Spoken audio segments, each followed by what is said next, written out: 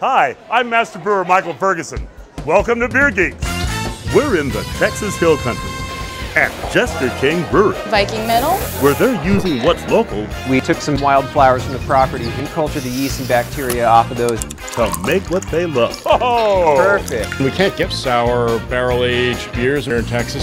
So we figured if we want to drink this type of beer, we better make it. And where folks will line up like this Started at 8 a.m., drove down here. to get a taste of this. I love sour beer. Then, when does the beer go in?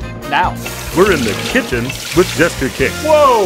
It's a little take on a French wine style called a Blanc. I'm calling it a beer blanc. Such a great dish. And we're pairing a Jester King beer with every course. The tanginess just cuts right through the fat of the pork. Even dessert. Big tartness that just cuts through that butter and allows that brioche flavor to come through. All that and more right here on Beer Geeks.